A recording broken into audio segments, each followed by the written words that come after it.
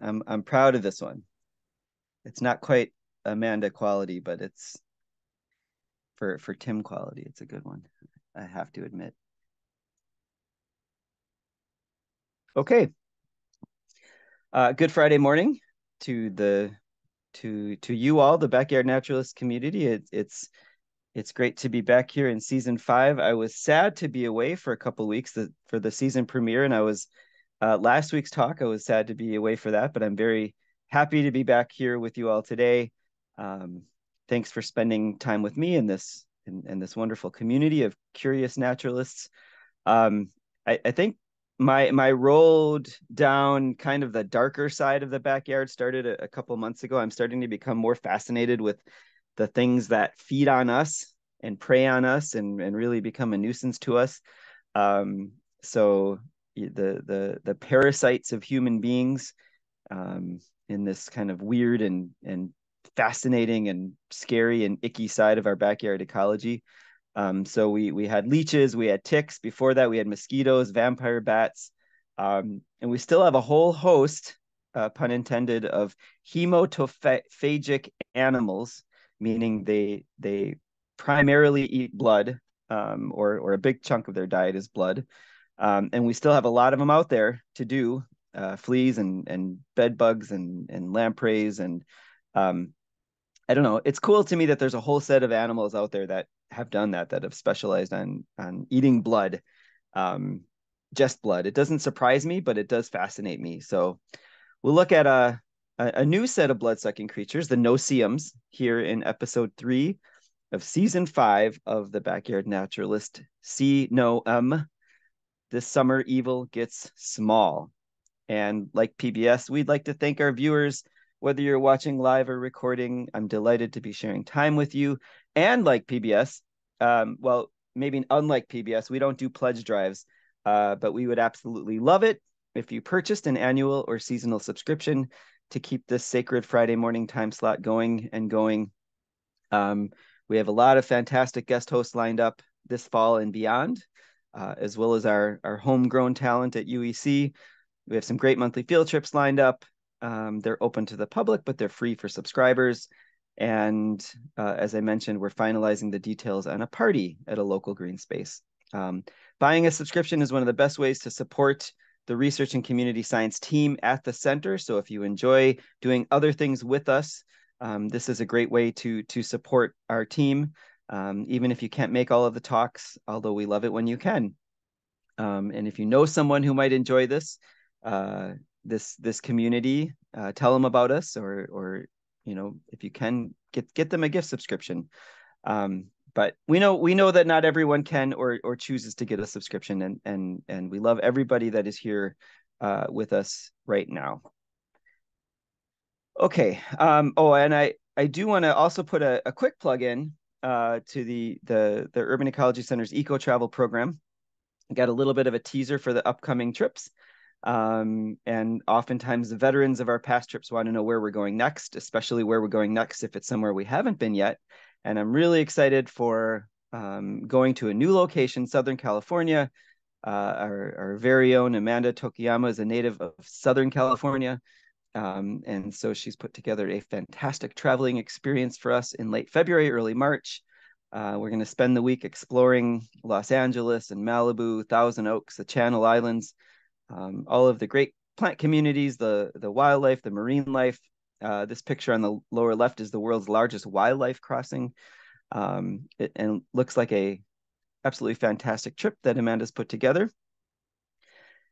And we're also returning to the Galapagos, and our marketing team has put together just a little video snippet. So we'll watch that here together.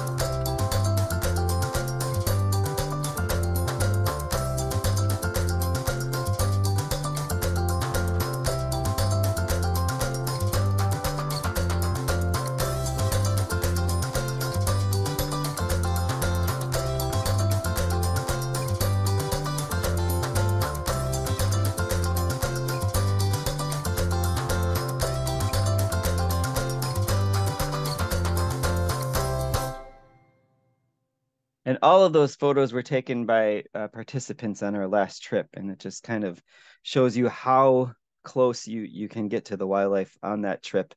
I've had the privilege of being able to go many great places in the world, and this place is like no other. You're snorkeling, and it's really like the wildlife are checking you out. The sea lions come up to you, the turtles come up to you, check you out, the penguins. And I've really never seen a place where people and wildlife just really feel like they're cohabitating. The people aren't bothering the wildlife aren't bothering the people. You're walking through town and there's a sea lion using a park bench to take a nap. And they also have very strict and effective systems in place for conservation because tourism can really overwhelm a place. 95% of the islands are national park. You're required to have a local guide with you at all times. There's strict controls in terms of group sizes and other things. And we also, get into like the social implications of all this on the folks that live there. So if you're interested in this trip, contact me or check out the UEC Eco Travel website. And hang on a second.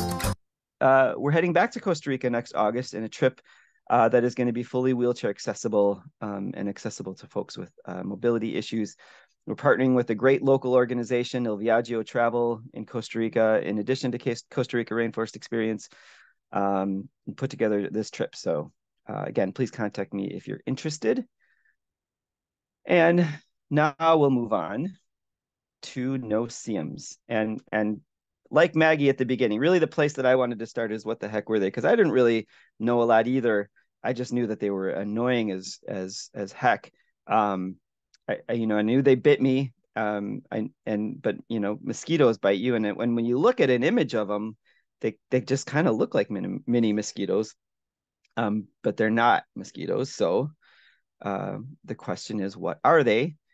And not surprisingly, they are related to mosquitoes. So if we go back to the common grouping that includes both mosquitoes and no-see-ums, that's the order Diptera, which is a huge order. It's the flies. Di means two, Ptera means wings, so Diptera means two wings. And essentially, a lot of insects have two pairs. That's kind of the general form, or four wings for flights, four wings and hind wings. But the dipterans only use the four wings for flight. The hind wings have evolved into this fantastic sensory organ that's really like a haltere, or it's called a haltere, but it's like a gyroscope in a plane, and it really allows them to just perform these fantastic acrobatics that allow them to stay out of the reach of your swatting them away, and they just fly to the ceiling and land and laugh at you. We think there's over 1 million species of flies. We've described about 125,000 of them. But this group includes horseflies, crane flies, fly flies, mosquitoes, midges, gnats. And for a while, the no-see-ums kind of follow the same mosquito lineage through the subgroupings like superorder and infraorder. But then they split off at superfamily. And then the no-see-ums are in this name that just rolls off the tongue, Ceratopagonidae. But essentially, this group is called the no-see-ums, or maybe you've heard of them as biting midges. And to get into the etymology here, no-see-um comes from English, and it means you can't flip and see these little jerks. One of the most common characteristics of the 5,000 species roughly worldwide is that they are really, really small. The average size of a no-see-um is about 2 millimeters, or about 1/12 of an inch. And it's kind of hard okay, what does that mean? And since a lot of the photos have to be magnified, because otherwise all the photos would look like this. This is kind of, this is even magnified a little bit. This is what a 2 millimeter organism looks like for scale on a finger. Actually, this is actually magnified quite a bit because fingers aren't that big. So if this doesn't do it for you, and if you have a credit card nearby, or after the talk, if you have a credit card, Pull out the card and then email me the information on the card, the expiration date, the PIN number. No, wait. You pull out the credit card, hold it flat in front of you, look at the edge of that credit card. That edge is how long a midge is from front to back. They're just so small and so diabolical. And here's another kind of way to, if just to visualize how small they are, held up to other small things like a dime or the tip of a pencil. They're smaller than fleas. They're really, really small. But they begin life innocently enough. They are an insect that undergoes complete metamorphosis with 4 life stages. They start out as very, very, very small eggs. Actually, the eggs aren't much smaller than the adults because these larvae are kind of, or the what are going to become larvae when they hatch are kind of folded in there. Um, uh, so you can't do anything to scale here, but they're, well, I just have to know that these are really small eggs. Um, they hatch and then they become very, very small larvae that crawl around and start eating. And if you're that small, there's not a whole lot you can eat yet, but they start out usually by eating algae. They start off kind of as vegetarians. Um, so everything's just kind of a big wet salad bar. They scrape algae off of rocks and plants and but as they get bigger, they can move on to bigger things because there are other small organisms out there, and then they start to eat other animals, and that becomes important later in the story. Then the larvae turn into pupa, a stage where they don't eat because they are transforming into the adult form, also known as the imago.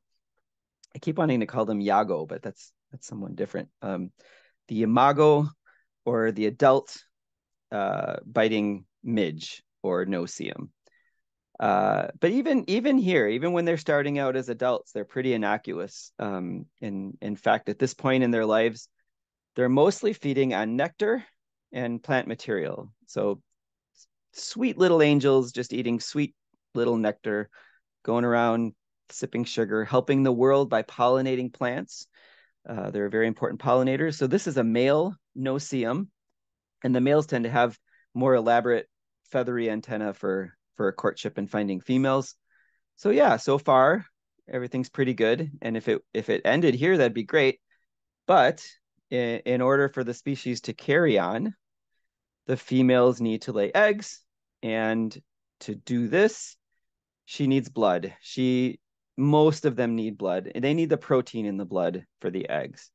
Um, so that's when they literally become thorns in our side.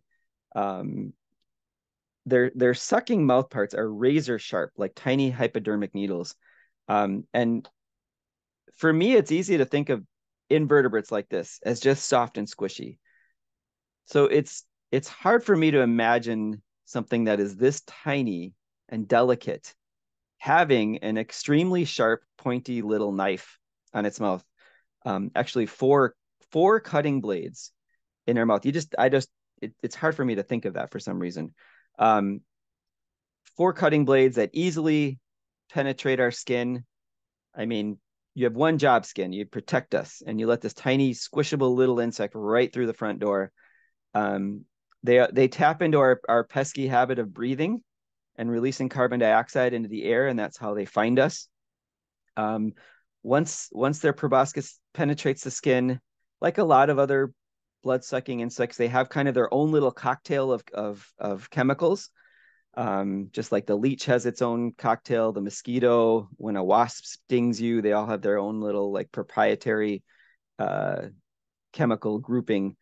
Um, the biting midge saliva essentially causes the blood to pool up under our skin, making it easy for them because they are so tiny, and then allows for a very quick blood meal. It is painful, but oftentimes, I don't know, just because it's so small, you don't know what's going on, and it happens so quickly. Um, and if it were just that, if it were just a sharp, painful, quick bite, it's so tiny, it can't get that much blood from you. Um, it'd be fine at this point, right? Like, okay, that's annoying. Um, and the amount of blood they take from you is like way less than like a drop. So that's not the issue. The problem is that their proprietary mix of chemicals in their saliva is likely going to stay with you for a while after they finish. And people react differently, just like they react differently to a lot of these chemicals that animals inject into you, depending on how allergic you are. For some, it's not terrible. It becomes a little itchy and goes away with a little while in a little while. For some, the reaction can be huge and last a week or more. Um, uh, but usually the reaction is it's just insanely itchy, um, and they leave lesions that range in size from the size of a dime to like much bigger, depending again on how you react. Um, so if you want to, I'm sparing you the gross pictures of some no-see-um bites from the web. If you like to, you're welcome to go and look at them. I'm gonna leave you with this one that's a little more tame, and this is a tame one. Like it gets much worse. Um, so just because of where they are and where you are, it's very common to get bites around your ankles and lower legs. If you're wearing sandals, it's going to get in between where the holes were in your shoes if they're open. Um, it You shouldn't scratch them, because it can often make it worse. But it's almost impossible not to. Um, Mercifully, that's usually the extent of the damage, um, because they're not really a major vector for diseases to humans. Um, but again, depending on your reaction, it can be much worse. But you usually don't have to worry about catching anything major like you do with ticks and mosquitoes. This is not the case, however, for hoofstock, for livestock and ungulates. Deer in particular and horses in particular can get some really nasty diseases from no-see-ums, from biting midges. There's a African horse sickness. There's blue tongue disease, Mansionelliasis, arboviruses, hemorrhagic diseases. Um, so even though they're not a major public health threat to humans, they're more of an annoyance. They can be a huge problem for us, and we've known this for a while. And uh, because of the potential economic damage that biting midges can cause us, or the emotional damage if they attack, a animal close to us, they have been one of the targets of the terrible DDT rollout in the 1940s, along with mosquitoes and some other insects that caused so many problems for humans and wildlife, and just the awful habit of just spraying it everywhere, spraying it on people. And you can't really read that sign probably, but it says that it's that what they're spraying is completely harmless to humans. And then of course all of the major problems that DDT had on wildlife and birds in particular, silent spring. But this was one of the targets for all the DDT spraying. Thankfully, we're no longer spraying kids in the environment, at least not in this country, with DDT. But there's still a pain in our ankles. So the modern day warfare against midges consists of very similar to the precautions we take against their cousins, the mosquitoes, or even ticks or chiggers. Um, so bug repellents are the most common deterrent. You just kind of put it on, and hopefully that'll work against all of the big three. The efficacy of these on no-see-ums in particular is questionable, but DEET is most popular. I personally don't trust putting DEET on my skin. I go for the hippie stuff that's probably a little bit less effective. And if you are into the more hippie stuff, eucalyptus shows the most promising. It is the most promising in terms of no-see-ums in particular. Um, but probably the best thing you can do is how you dress, where you go, even and especially for no-see-ums is time of day. The no-see-ums here in our parts of the world are most active at dusk. In fact, in Florida and Alabama, the no-see-ums have the name, they call them 5 O's. because of their tendency to come out at about 5 o'clock. So if you're in an area and you know there's a lot of no-see-ums, you can, if you can, you can try to avoid the dusk, time periods. But you can dress, cover up bare skin. You can also try for, the mosquito nets. The problem is some of the mosquito nets that are out there are actually too big for no-see-ums because they're that small and they can just absolutely get right through them. So you have to make sure that the mesh is fine enough if it's no-see-ums that you're trying to get rid of. And then the same goes for screen doors and windows. Again, mostly these are for flies and mosquitoes, but no-see-ums can get through them, and they're also attracted to light. So I didn't realize that in certain areas that they can and will enter your house and become a problem in your house too. So you just, again, addressing the problem if it's there, making sure it's a fine enough mesh. But that's it's just another example of how small they actually are. Um, so yeah, there's some less damaging ways that we can kind of keep no-see-ums at bay.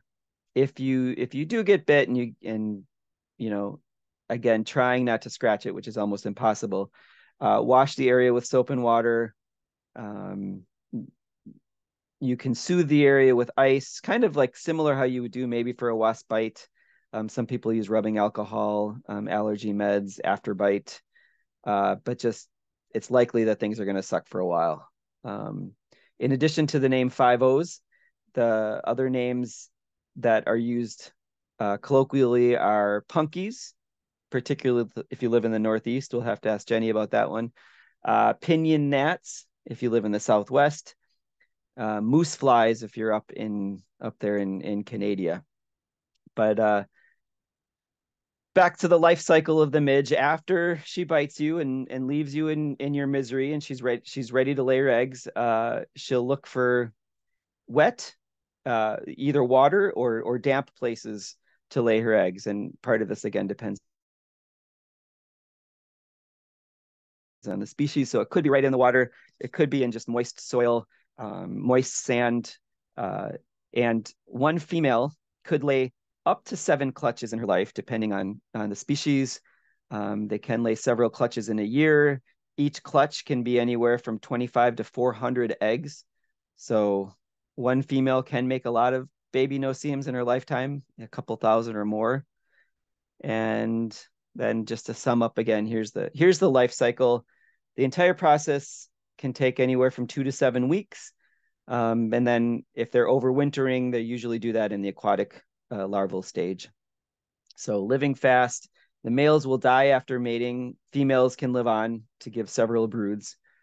And yeah, so no-see-ums can be really annoying, ruin your day, be pretty miserable. But I am going to throw them a bone here and leave you with a couple of stories that just might soften your image of biting midges. So let's take a look at this picture. So this is 2 larval insects. One larva is eating the other. The one doing the eating is a hungry midge larva. So remember, they start off eating the algae, they get bigger, and then they can start attacking other small things. So the one doing the eating is a midge larva. The one being eaten is a mosquito larva. And not just any mosquito larva. This is a species of mosquito that carries dengue and malaria. So um, uh, it's hard to imagine this tiny creature as a predator, eating actual other beings, not just sucking blood. But mosquito larvae are a favorite meal of quite a few no-see-um species in the larval form. So that's a celebration, I think, in itself. Biting midges help keep mosquito populations in check. And another quick fun fact, and I just absolutely love this picture. So most blood meals from midges come from other vertebrates. They like mostly mammals. They'll get birds and reptiles too. But some will specialize on feeding off of other invertebrates, not just eating them like the mosquito larvae, but actually tapping into and sucking the insect's blood, um, which is a little harder to imagine because the insect is so small, and so if they bite us, they're just taking a teeny tiny part of us that we don't even know, the blood loss. But if they're eating another insect, that's got to be a percentage wise probably a lot more than 175-pound human. But this particular photo, it's going a step farther. It's not eating in the mosquito blood; it's tapping into the mosquito blood meal. Um, so it's the mosquito bit something, and then the little midge landed on the mosquito and started. Oh, you got a pretty nice little blood meal here. I think I'll help myself to that. Um, so I don't know. That's pretty cool. And and then if we go back to this picture, throwing him another bone here. Um, so this is the picture of an adult male midge pollinating a flower, which they do quite a bit. So they're important for plant communities. This particular one might be of more interest to you. After being pollinated by this midge, this particular flower is going to turn into this fruit, which you may recognize or not. When you open this fruit, it has a delicious pulp, and the pulp surrounds a bunch of seeds, and the seeds alone are very bitter. But then when you roast them and grind them, add a little bit of cornstarch, vanilla, sugar, you get bliss, you get chocolate. So chocolate has a very complicated system of reproduction, and the chocolate plant owes its existence in the world to biting midges in particular, for pollination through time. It's actually one of the biggest issues facing the chocolate industry today, is the fact that the chocolate plant has such a complicated, complex relationship with midges. So we will visit this story again because we haven't done chocolate on Backyard Naturalist, and we'll revisit our midge friend. But yeah, if you like chocolate, you maybe if you have a ankle full of bites, it'll help ease the annoyance a little bit. Um, so thank you, no-see-ums. Thank you for keeping mosquitoes in check. Thank you for bringing chocolate to the world. You're a wonderful part of our backyard ecosystem. And oh yeah, I forgot you do the other thing too, the whole bitey thing. But I still appreciate you, and I'm gonna leave you with this picture of Zen and karma and whatever it is. So thank you for joining me today. I'm going to stop sharing my screen.